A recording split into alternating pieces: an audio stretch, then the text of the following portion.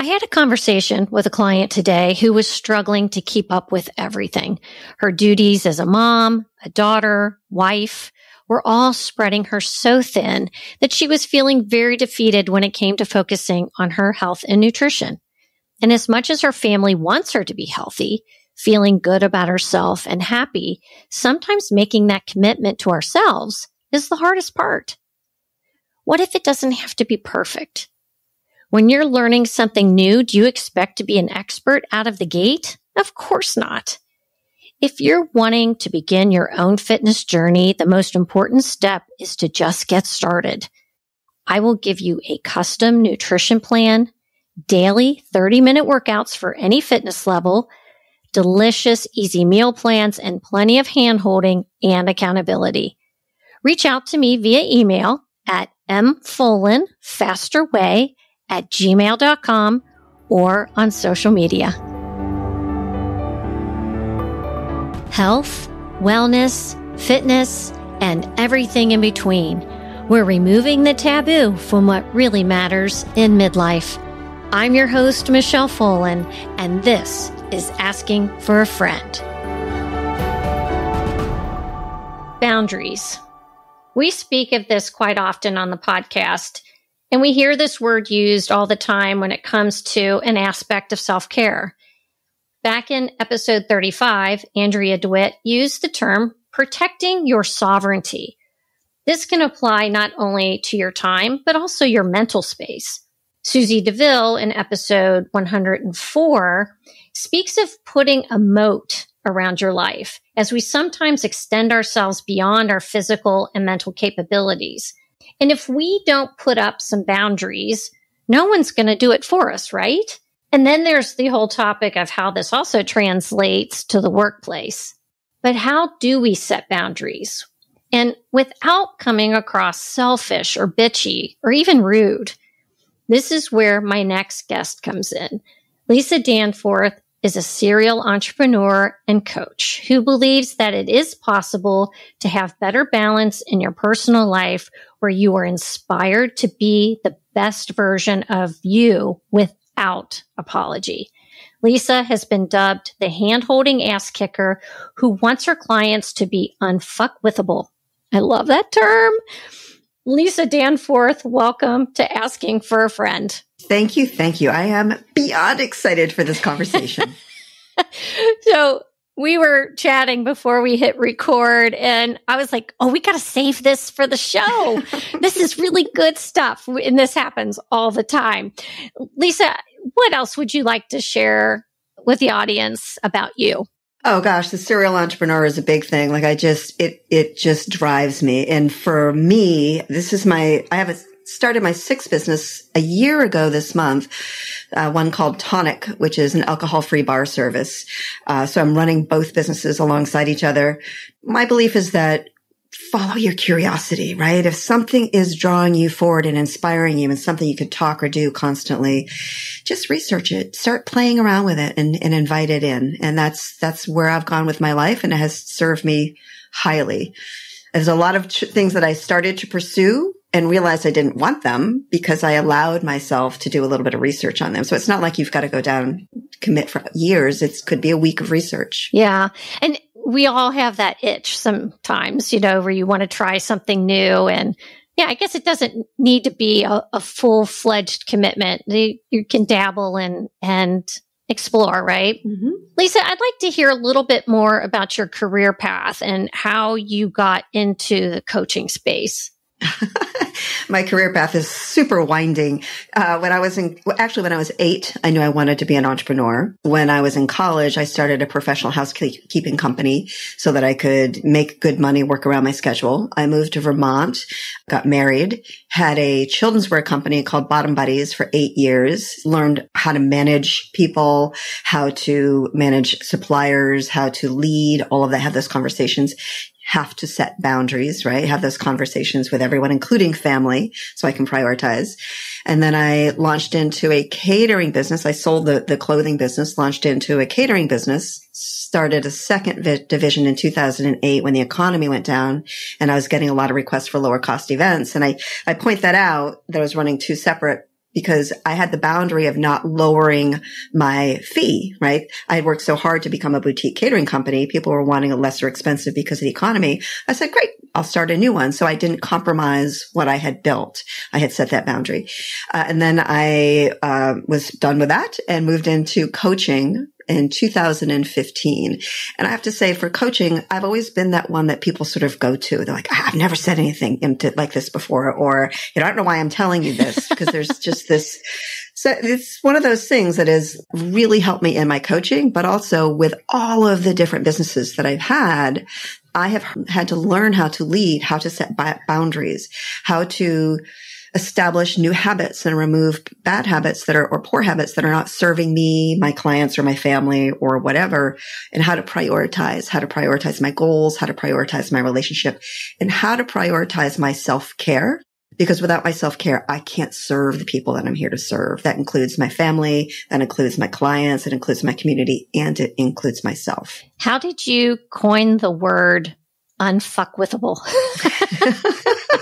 I didn't coin that. I found it. I was researching it and I saw it somewhere, and then I started researching it, and the Urban Dictionary's explanation of what unfuckwithable is just had me leaning in so hard. It's when you are truly at peace and in touch with yourself, and nothing anyone says or does bothers you, and no negativity or drama can touch you. Right? So for me, I talk about lead with love, be unfuckwithable. So to lead with love means to have self-compassion, love, and caring for ourselves first. Well, we can care for ourselves and our bucket is full. Our cup is full. We can be unfuckwithable when something flies at us, whether it's a toddler with a tantrum, whether it's a client or a mother or mother-in-law, a husband, whatever it may be. We can stand in our brilliance and who we are and be unapologetic about our boundaries. Right. So when we are unfuckwithable, it doesn't mean that we're out there slashing things up. It just means we remove ourselves from the emotion, from the drama, I guess would be a better word, of what's going on around us, and connect to who we are and who we want to be, not necessarily what we want to do. It's who we are being that creates the life that we want to choose. It's not what we are doing. I think as women, though, we really struggle to draw those lines. Mm-hmm. As my one guest, she's, protecting your sovereignty. Why do women in particular get overwhelmed with all the stuff? That is an excellent question. We have, and when I talk, there's going to be some gray area, right? But it's going to seem very black and white. But we have been taught from a very young age, for hundreds of years, of what a good woman is, what a good wife is, what a good friend is, right? So we have this lens through which we see and experience life because it's been taught to us and told and emulated for us that we don't even know anything different. So to be a good wife, you've got to put everyone else's needs first. And a good mother and a good business owner means I'm going to give it 2,000% to my business, and I'm going to put my self-care on the back burner. So when we've been told, think of yourself as a radio tower, that for years, when you're born, your parents are telling you who you are, what you're good at, what you can do, what you can't do, what your boundaries are, what your boundaries are not, who you can hang out with. Then you go to school and your teachers are telling you, and then you graduate and you get a job and your boss is telling you, and you get married, and then you've got that, that going on. So that we've been taking in from a very young age, especially as women, we are the nurturers, the caregivers, right? Right? We're not, that is our role, and that defines us, so that we don't even know we're looking through a lens that we can take off and switch it to something else and say, you know what, boundaries are going to be essential in anything that I do. There are studies that show that people who are the most compassionate are also the most boundaried. Do you know why? Why? Because when you have boundaries, you don't have resentment. You're saying yes to what you want to say yes to, and you're saying no to what you want to say no to. How many times in a relationship, whatever that relationship may be, has someone asked you to do something and you're like, yeah, sure. And you walk away, you're like, I cannot believe they just asked me to do that, right? When we're not willing to set a boundary, why would somebody else observe it? It's because we don't know how to set that boundary, because we've been taught not to. And I could go down a whole rabbit hole on that one. So I'm going to hand it back to you. And if you want to run with it. Well, so God, I've got a lot of questions here. I believe women often feel that if they say no, that they're coming across as bitchy, or they're going to think I'm lazy, or even stern. They're afraid to come across stern, that they're trying to get this point across that they want to protect their time and their space, but they don't want to be perceived negatively. How do you get that client or a friend to say, no, it's okay? And how do they communicate that with being more comfortable with the communication, I guess is what I want to say. I mean, that comes into the unf ckwithable, right? But it also comes back to what is most important to you. Is being a doormat and resentful, which is negatively impacting your relationships, is that really what you want? So with that coming across as bitchy or too stern, says who?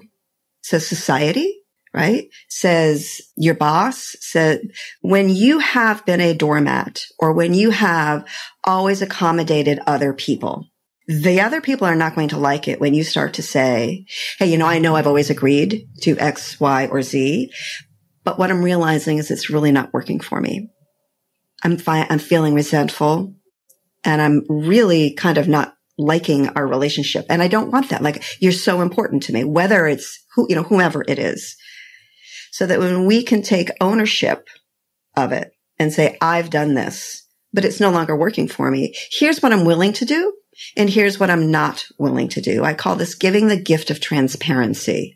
If you have always said yes to something, or always been the one that picks up that last minute project so your, teammates can go and do whatever, or if you're the one that's always picked up the kids' socks, whatever it may be, you've agreed. You've agreed to dance that dance, period. We need to own it and say, hey, I remember saying this to someone who was extremely important to me.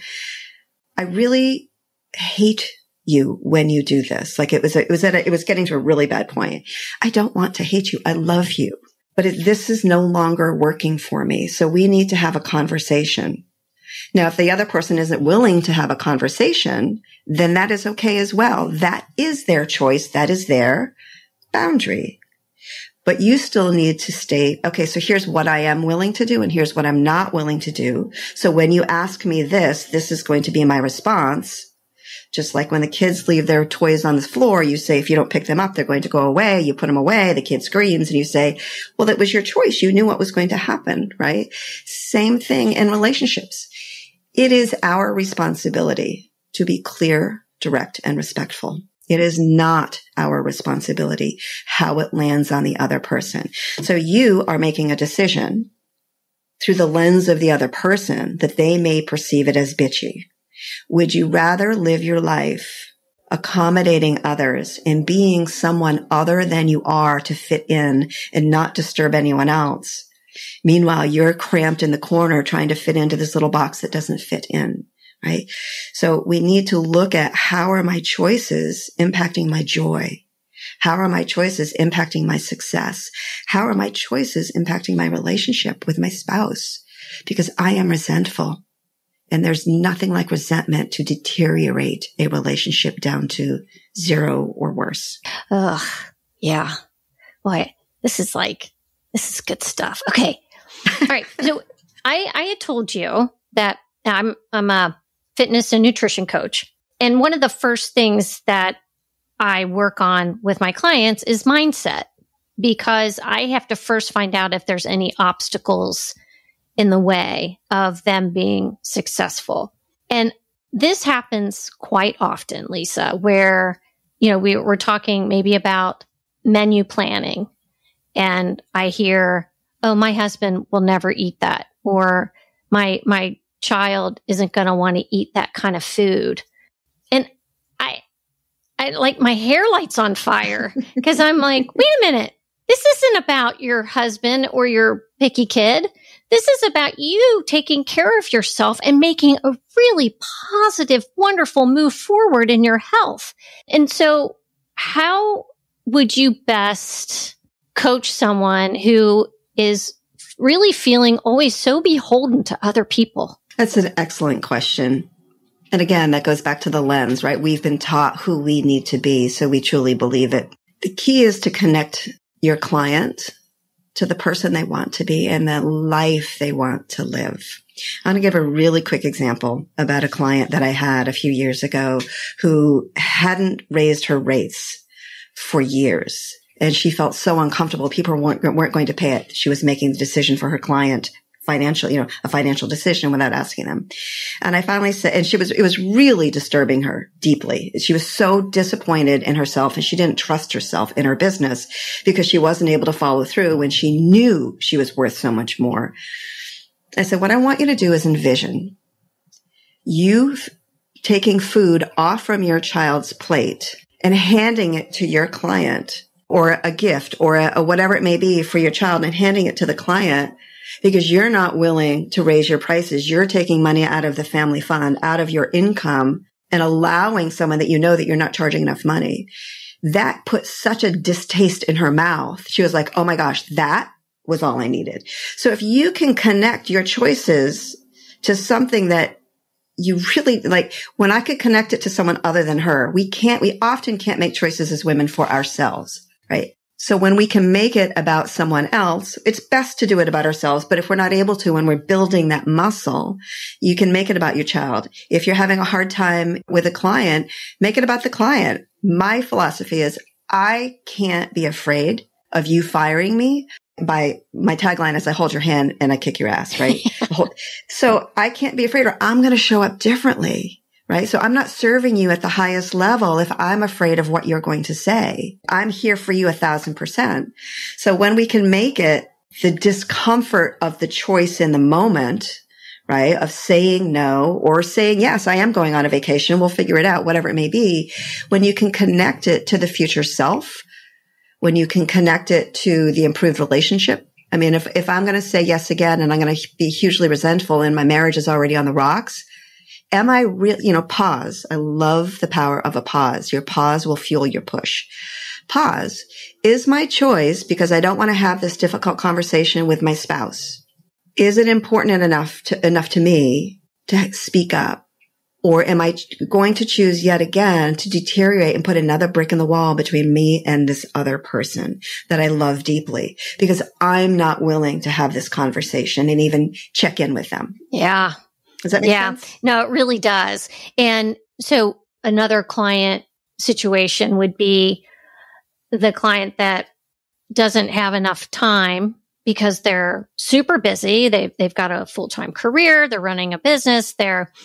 They've got grandkids and kids and everybody around them. And, the conversation came up, well, have you been getting your workouts in? Well, no, because my son will call and want me to watch his kids. And so I think an appropriate conversation would be, okay, can you bring the kids over after you get your workout in? I mean, I get where she wants to be able to spend time with grandchildren, but at what cost, right? Mm-hmm. Mm-hmm. So. And that's it, right? At what cost? Yeah. I would ask if she's feeling resentful that she's not able to take time for herself. Yeah. I would also ask her, what is she getting out of this?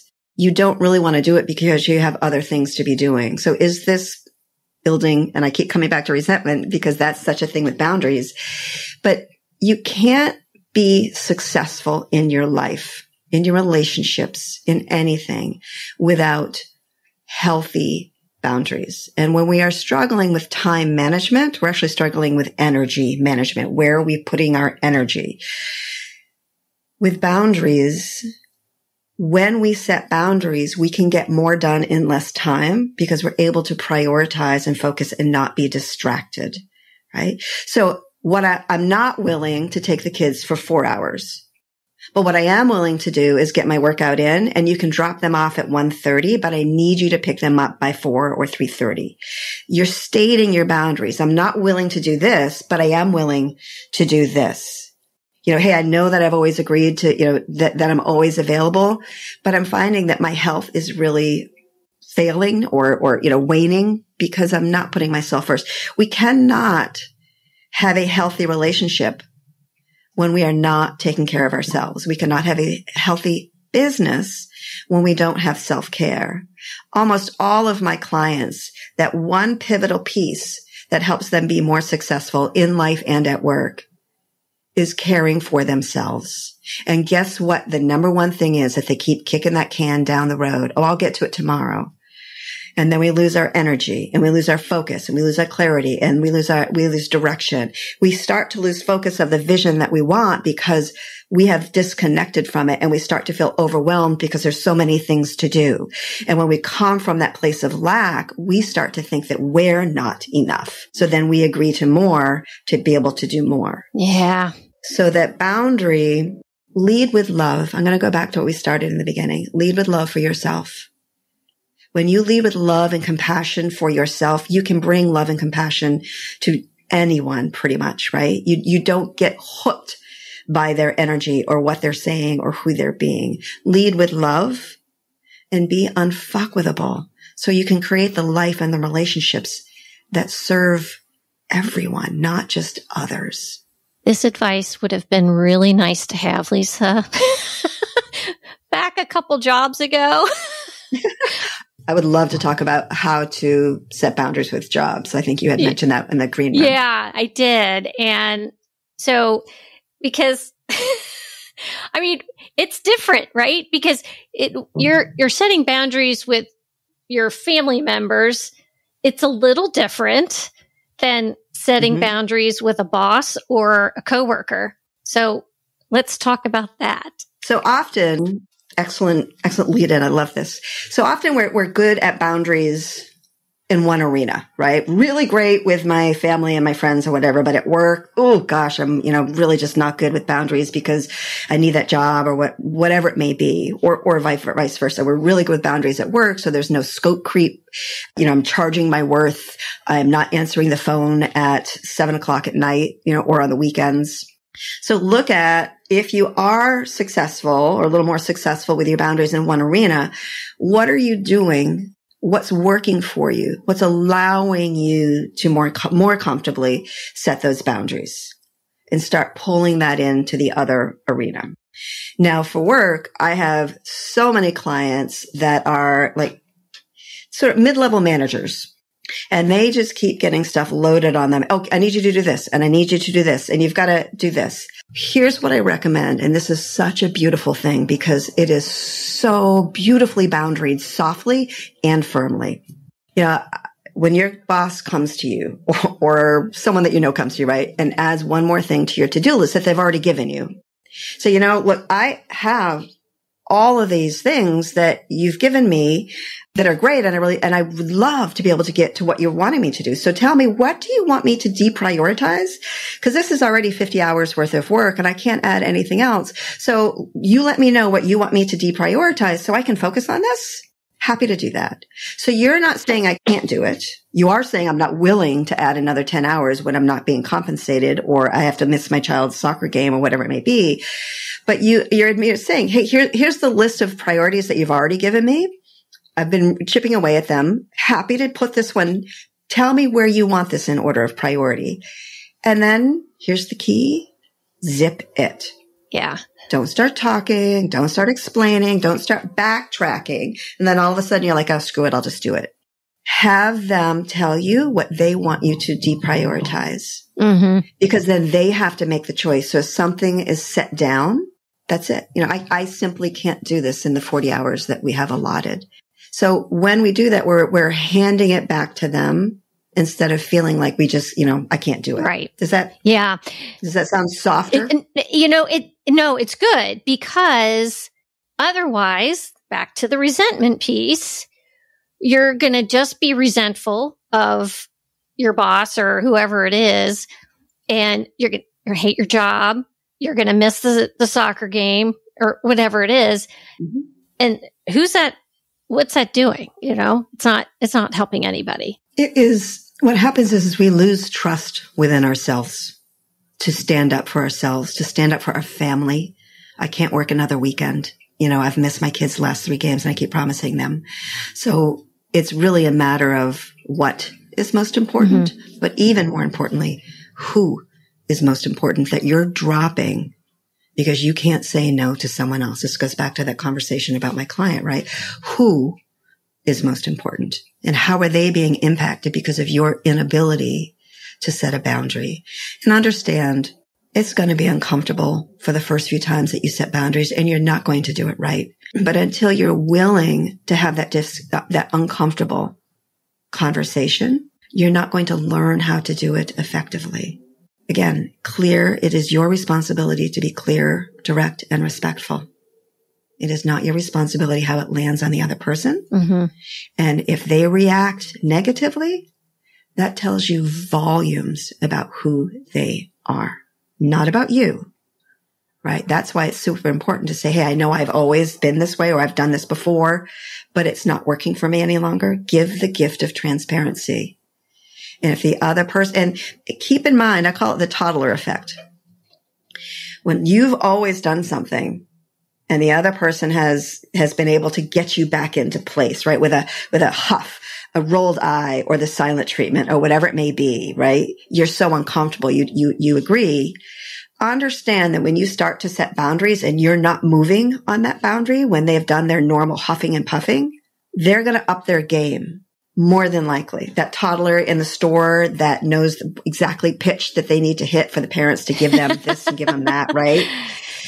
So be aware that people will probably, if they've done this in the past, will probably make it more uncomfortable for you, but connect to the person that you want to be, connect to the outcome that you want, connect to the self-trust, the self-confidence, the self-joy, the celebration of who you are.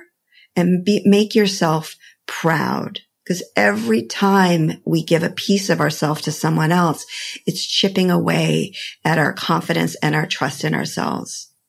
And then what happens is that we don't go for what we want and we live a life that is unfulfilled. There's another situation where this is very relevant for the age group of the listeners here.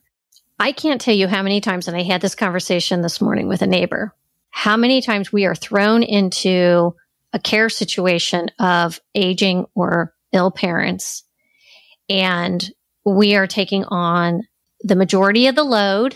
We have siblings that are very capable of helping, and they don't. And it creates this horrible rift and resentment, back to that resentment word again, amongst siblings, because there's always that one person that's taking on the brunt of the work. How do we have those conversations effectively with people that are close to us? It's an excellent question, and it's a really hard question, right? Especially if it's your parents or loved ones, because you don't want them to feel the brunt of when you're not stepping up. Yeah, you don't want them to feel like they're being a burden at all, because for God's sakes, they've cared for us for years and years and years, right? But if you don't create the space for the sibling to step in, they're not going to. So what I would recommend, there's so many different things that you can do. One of the things that I have found to be effective is, here's what I'm willing to do. Here's what I'm not willing to do. So we can either hire a caregiver that you will be paying for, because I'm doing this work and it is simply not fair. Would you like to be the one that's putting in 40 hours a week or 80 hours a week for our parents? They cared for both of us, right? But here's what I'm willing to do. Here's what I'm not willing to do. And if you're not willing to do it, then you're going to need to hire a caregiver because they need care, or we could put them into, a facility, and that's going to be a lot more expensive. Until you're willing to have that really difficult, uncomfortable conversation, because it's your parents or it's whomever it is, right? But if you continue to step forward and take up the space that person is neglecting, they will be more than happy to experience the moments of discomfort of you, because I've got to go take care of the parents because you're not going to. They can handle that. It's just like any teenager can handle you going wop, wop, wop for 20 minutes. Better to ask for forgiveness rather than permission. If this is going to be your responsibility. So let's talk finances and how much you're willing to invest. Don't let them off the hook. Be clear, direct, and respectful. Show up with your boundaries. Don't show up with aggression, which is super hard. Because when you're showing up with aggression, they're going to meet you with aggression, and that's going to get you absolutely nowhere. This comes back to lead with love for yourself, for your parents, for your sibling, for the situation. Have compassion and throw up some fucking boundaries, okay? Be unfuck withable. Yeah. This is not acceptable. You would never take on 40 hours a week of this or whatever it may be. But when we lead with love and we unapologetically establish boundaries that serve us so that we can show up more fully for the people around us, so that we can care for ourselves, right? There is no need to be apologetic. Now, here's the trigger or the key piece. Really simple stuff, right? Just set a boundary. It's easy. Just go set. It's very simple, but it is not easy. And this is where we can trip ourselves up, right? What's wrong with me? Why can't I set a boundary? I know I'm supposed to do this. I know that, that they should be doing this. So when we bring compassionate curiosity for ourselves, what's going on for me that I believe that I have to be the one that's stepping up? Why is it that I always step up? Just play with it. Take off your lens of judgment. Take off the opinion and just play. Why do I feel that this is who I have to be? Where did this come from? Again, no judgment. And just journal. Just write some stuff down if you can, or if you're driving, think about it. Bring in that compassionate curiosity. And then graceful accountability. Don't beat yourself up. Don't let yourself off the hook. So don't beat yourself up for being the one that's always done everything all of these years and now you've got to do it. Or, I can't believe I've wasted my life doing things for others when I really didn't want to. Just notice. And when we notice, we get to choose differently. Simple, not easy. So bring in the compassionate curiosity. When we choose differently, right? So we're not going to beat ourselves up, but we're not going to let ourselves off the hook. I'm going to change this relationship so that it serves me as at least as much as it's serving the other person. It doesn't have to be all about me, but it will no longer be all about them. That graceful accountability in anything that you do, whether you're talking with someone else or whether it's for yourself, whatever it may be, don't beat yourself up for the choices that you've made in the past, because you will never make a positive decision from that energy. You're only going to create more of where if you're coming from that energy, you're going to be making a decision from that energy. But don't let yourself off the hook. Okay, so I want something different.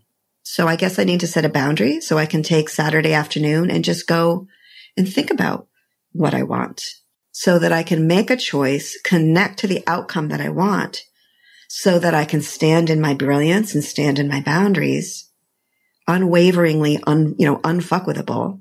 When we unhook from what we think someone else might possibly be thinking, and we stand in our worth and we stand in our brilliance in any relationship, it is far easier to make that choice and sit in the discomfort of the conversation so that you can achieve the outcome that will serve both of you. I want to say this. When I was 40, maybe even 50, I was not good at this. I can say right now, I was not unfuckwithable.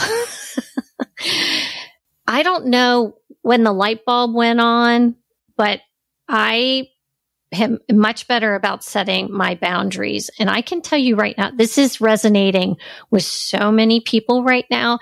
I know women are listening to this and they're nodding their heads because you make it sound really easy, and I know it takes some practice of having these conversations. And, we all practice these conversations, like you say, driving in the car, you play these things out in your head of how you want this conversation to go. But it is such a gift to give to yourself to have these conversations with those around you. It is a gift to every relationship that you are in when you are showing up authentically instead of trying to fit in, because you will be who you are instead of someone that you're not. So they're not even in a relationship with you. They're in a relationship with somebody you're pretending to be, right? Think about that. Brene Brown says, fitting in is the greatest barrier to belonging. That one quote changed my life and why I'm sort of, I'm always like, ask me why I, teach boundaries, because it's been a lot of years. So Fitting in is the greatest barrier to belonging. One morning, I'm sitting lakeside in Maine on a frosty winter morning. Sun's rising over the lake. The lake is all crystalline pink. It's beautiful. I've got Brene Brown's book in one hand. I got a hot cup of coffee in the other hand, and I'm sipping, just slurping up this hot coffee because just all snuggled in with my blanket doing my morning reading. And I read, fitting in is the greatest barrier to belonging. And I kid you not, mid-slurp, I just stopped and I saw my life flash before my eyes. As a child, I learned how to dance the dance so that I could avoid the wrath from my father and get the pat on the head, right? Forward into school, same exact thing. I was the good girl. Forward into my marriage, right? Don't disrupt things. In my business, I showed up the way that I was taught to show up in a very masculine way in my business, which is not natural for me. I believe in feminine entrepreneurship. So there are the polarities, the being and the doing. We need both. Too much of one and it doesn't work, right? So I could sit there and go through my entire life of all of my struggles came down to because I felt that I had to be someone other than I am so that I could, and I put this in air quotes, belong. But I was only fitting in. And there was resentment and there was anger and there was sadness and there was tears because I always felt like there was something wrong with me. Right? Like I can't be this person. I'm too weird. I'm too quirky. I'm too bitchy when I speak up. Right? Now, when we hold things down for days, years, weeks, decades, right? And then all of a sudden we explode. Oh, there she is. She must be, on her period. She's screaming, banshing. No, it's because you've been an asshole for years and I haven't spoken up. Right? So when we speak up, when we say our piece clearly, directly, respectfully, we take everything else off the table. No, this is about us. This isn't about me.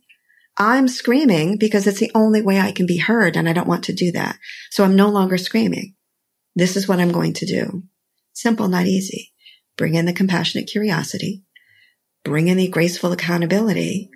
Lead with love. Be unfuckwithable. And be unapologetic. That's it.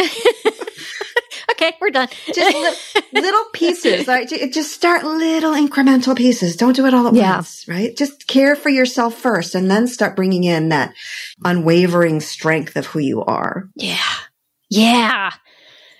God, this is I feel like I'm getting a pep talk here. This is awesome. All right. So, Lisa, you do Boundaries Boot Camp. What does that entail? So the Boundaries Bootcamp is really just a format it's a framework for bringing boundaries into your life. It's a 6-week program. The first part is, we lay the foundation, which is really the mindset. We won't do anything inconsistent with who we believe ourselves to be, right? So we'll have one foot on shore, one foot on boat, say I'm making a change, but not go all in. And then you fail and then you say, see, I suck at this. I can't do it, right? So just laying that foundation, the mindset. And then we look at, it's called, what's your frequency? So often we numb ourselves, whether it's through being a workaholic, a caregiver for others, gambling, shopping, lack of boundaries, always saying yes to other people. We numb ourselves because we don't speak up. So when we can look at and see what our frequency is, what our energy is, and how we're showing up, only then can we start to shift it. Then we talk about the emotions and the fear, which goes to the fitting in versus belonging. Relationships and communication. All right, ladies, if you're listening, who here has struggles with your communication, direct communication in your relationship? So learning how to speak up, which a piece of it is stating something and being quiet, but we won't go into that one. And then that time management. Everybody, we struggle with time management because we don't have the time because we're not focused on our energy. Is this worth my energy? Is this right? So making the choice, pausing. And then the last bit is, it's habits and designing a plan. So it's really setting yourself up for success so that implementing new habits. So instead of focusing on removing, and this is a big piece of setting boundaries and showing up as you want, is instead of focusing on removing and I put this in air quotes, bad habit, recognize the trigger of what triggers you for this to make this choice that you don't want and have something positive that you want to put in. Because if you're focusing on the negative, I can't, I don't want, I've got to get rid of this, you're going to create more of that. So when you notice that you're saying yes to something, have something else that you're going to, you know what? Let me back up a moment.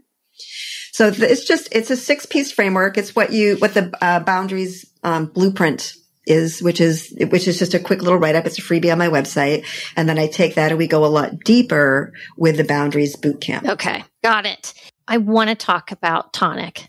And I know you're a serial entrepreneur and you've done a lot of catering and you know, in your past life, but I love this most recent venture with Tonic. And this is something that is very near and dear to my heart, as I have had my own kind of reckoning with alcohol and wanting to, you know, have a better relationship with alcohol, gray area drinking. It's all been topics that we've covered on the show. And I've been very transparent about my wanting to cut back on my alcohol, which I've done.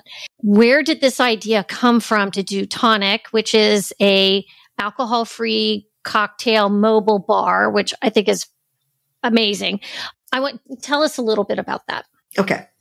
First of all, it was handed to me. The universe kept putting it on my plate, kept putting it on my plate, kept putting it on my plate. So I can't say it was something that I was like, oh, I'm just going to pursue this. So like in 2019, 2020, I started being curious about shrubs and whatnot. And then COVID hit. And I was like, all right, I'm here by myself. I may as well just play around with something and give myself something to do. And I started playing around with all sorts of different recipes and then found all these non-alcoholic bars and brands and all of this. And I started following it. And then I started seeing, as COVID was progressing and we were still in lockdown, the alcohol consumption rates go through the roof. Yeah. Domestic abuse, child neglect, loneliness, anxiety, stress, depression, suicide going through the roof. And I thought, there's got to be a better way. Like we are numbing ourselves, right? Whether, again, it's workaholism, whether it's whatever. We are numbing ourselves with alcohol to not feel what's going on for us. And we've been taught that, to not feel our emotions. So there's this whole coaching component that the non-alcoholic, you know, when we drink, we're drinking to numb our feelings. We don't want to feel something or be a certain way or whatever it may be. So there's a direct correlation. I've yet to figure it out, like, so I can articulate it perfectly. But I was watching that and I kept playing around and I kept thinking about it. And I asked my son if he wanted to go into business and he did. And I'm like, I don't want to start another business and do it on my own. But it just kept showing up for me. And then finally a friend said, hey, you know, you've been talking about this for a while. Why don't you just pursue it and hold it lightly? And I tell you, I was like, that's a great idea. And it unfolded, like unraveled. And it was like the universe was like, okay. And then, okay. And then, okay. Right. It just unfolded. And we've had huge success. And it's been very easy for the most part, right? Starting a new business is not, you know, for the faint of heart by any means, but I followed my intuition and I allowed myself to sit in the discomfort of saying, okay, I'm going to do this because no one else, I kept waiting for someone else to do it. I'm like, no one else is doing this. I'm happy to step up. But again, it wasn't like coaching is in my bones, like in my bones. Cocktails, I mean, I am having a great time, but it's not in my bones, if you know what I mean. But I just felt driven, inspired, drawn, whatever it is, to pursue it. And with every step I took, I mean, whether you believe in the universe, intuition, guidance, whatever it may be, things just unfolded more easily than any other business that I've ever done. Because I just kept following my gut. I'm like, I don't know what I'm doing this, but I'm just going to pursue it. And then it would just unfold and be beautiful. So I still drink on occasion. It's not that I am, you know, let's admit alcohol is it's toxic. It's not good for you. There's no positive qualities to it other than bringing people together, specifically men, because men will not have conversations. So they gather at the bar or whatever and have a couple of beers for the most part. But still, it would be so much healthier to do that around something else. Yeah. And when we look at what alcohol does to us, I mean, you talk about time management, get rid of your 2 glasses of wine at the end of the night so that you can wake up and be energetic and focused and clear and present in the next day. You can be more joyful in your relationships. So there's so much benefit. There's also a piece of inclusivity. We talk about, you know, DEI and all of this inclusivity. Gallup has done a study that 38, I think I actually just saw a new 24 study that was like 41% of people of the adult population, U.S. adult population does not drink alcohol, does not consume alcohol. Really? It's that high? It is that high. Gallup did something in 2023. It was 38% of the U.S. adult population states that they do not consume alcohol. So when you have an event, I mean, how many baby showers, first birthday parties, any party that you go to, bar is like one of the first things. How many networking events have you been to that are focused on a bar? Around here in Vermont, they're always at a brewery or a bar. So everything's focused on it. Mm-hmm. So I also teach, like how to say no, how to set those boundaries. Yeah. People come up to us and say, thank you. Thank you for doing this, because they haven't been seen. They feel included. It creates safety. It creates, for whatever your reason you're choosing not to drink. It's your business. It's no one else's. And when you have a sophisticated, delicious, alcohol-free alternative, you're more apt to go out. Studies show people will continue drinking, even though they want to and they know they need to stop, because they're afraid of losing their community. Yeah. They're afraid of being stuck home and the loneliness that comes with it. So when we offer an alternative so they can set their boundary and say, I'm not drinking, and then leave it at that. Don't feel the need to explain. I did a video on that. Let them sit in the discomfort of asking when you just say, I just don't drink. Why? Just don't drink. Yeah. So. Oh, no, I was going to say, I've gotten past that point now, at least with my friends, that if I show up and I've got my Stanley or my Yeti, people stop asking me what I have in it. Because it's usually soda water and a lime with cranberry juice or something like that. There's less curiosity now about what I'm doing. But here's the interesting thing. Alcohol is the only drug where there's something wrong with you if you don't drink. It is why isn't she doing heroin anymore, right? Like, why isn't she doing cocaine? Whatever it may be, smoking even. We know that's deadly. Alcohol is a carcinogen. Yeah. Period. So when people ask, why are you not drinking? So if you're someone who wants to cut back and be more mindful, you're not interested in being all sober, or maybe you are, have one or two comments. I'm not drinking tonight. Why not? I don't feel like it. And let the silence sit. Let them sit in the discomfort of that rude question, really. And I'm sure I've done it before in the past, but you don't have to explain whatever your choice is for not doing anything. You don't need to explain. You just rolled right back into setting boundaries. It's like, right? It's all right. It all comes together. It really does.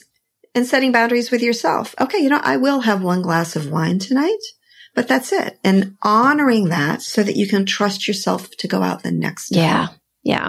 And I'm not a teetotaler either. I mean, I still have an occasional beverage, but it's my choice when I want to and when I don't. Back to your comment about alcohol being a carcinogen, and this is such an unpopular topic. I mean, people just don't want to talk about. We like our wine. I know, right? And I get it, but it's linked to 7 cancers. Mm-hmm. Mm-hmm. So here's what I want to come back to with the boundaries real quickly. Mm-hmm. When you can connect your choices in the moment to the outcome that it will bring, it's so much easier to make that choice, whether it's a boundary or whether it's not having a drink. It's called time and consistency. We value the present more than we value the future because the reward is in the moment. Oh, I get to have that drink and I get to feel good, but the cost is in the future. When we flip it and the cost is in the moment of discomfort of saying no, but the reward of a longer life and improved relationships and health and confidence is in the future. Yeah.